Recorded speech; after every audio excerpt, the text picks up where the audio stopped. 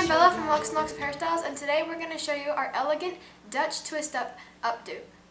So I've gone ahead and done 2 of the rope twists. Now at the top there are a bohemian twist that I have then converted down into the Dutch twist. We have a tutorial on both the bohemian twist and the Dutch twist if you need to look those up. Now this side I've left undone, so I'm going to do one over here before we pull it up. So I will start and do a bohemian twist. I have the rest of her hair pulled over that I don't want in this, and I just have her hold it.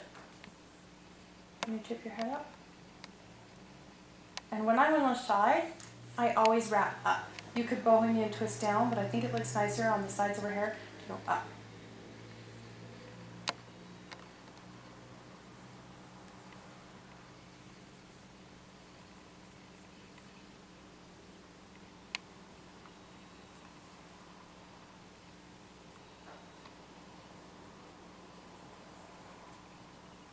Now when I've gotten to the end of where I want to do the bohemian twist, I want to convert this to a rope twist, rope braid, Dutch twist.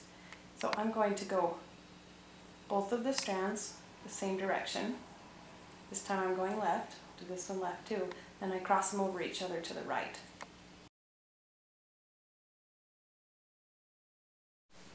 So I put her hair, I did these 3 strands and then threw them out of the way to do the ponytail.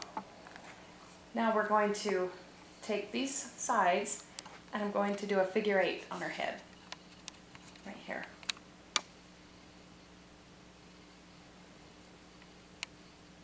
And bobby pin that into place.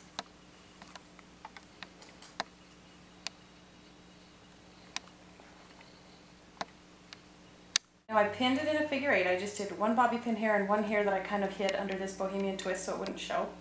Then I have this end, and I'm just going to throw it over the ponytail and I'll hide it in a minute. So now I'm going to do the figure 8 on this side.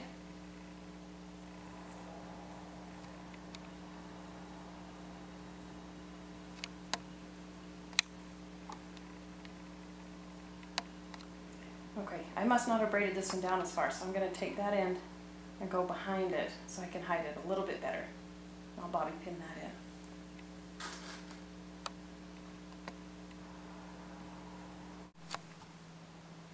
Now I have these 2 ends that are left over from the 2 figure 8s that I made.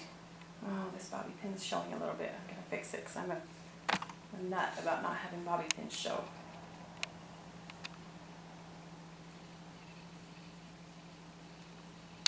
I don't know if that's much better. Okay, so I'm going to take these 2 ends and put them here. And then take this center one that I did and use it to wrap. I will mix those 2 ends in the bottom of the ponytail. They're short. And I'll use the center twist that I did to cover her elastic.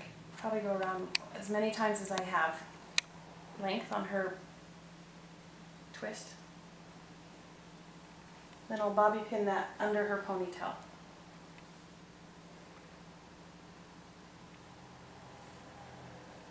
Okay, so now you have the bohemian twist on top. You've got the figure 8s on either side. I'm going to tack this one over because it's blocking my figure 8. And then you have the rubber band, or the elastic, covered with the twist. And we're going to section her hair into 3.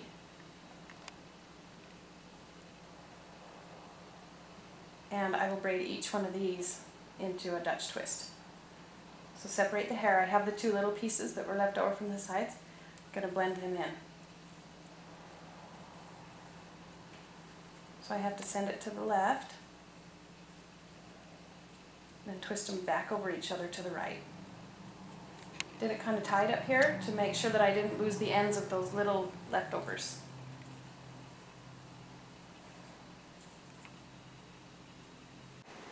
I've done these 2. Now I'll do my last one.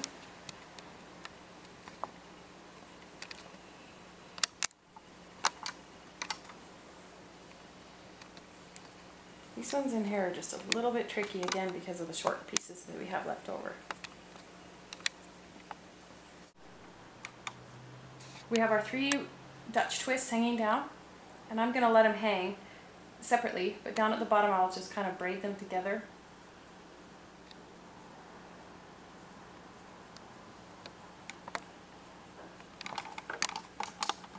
just to hold them, and then I'll put them in an elastic. This is probably one of my favorite hairstyles because it's really cute and really elegant and it has a beautiful look to it. So make sure to check out our other videos and keep watching.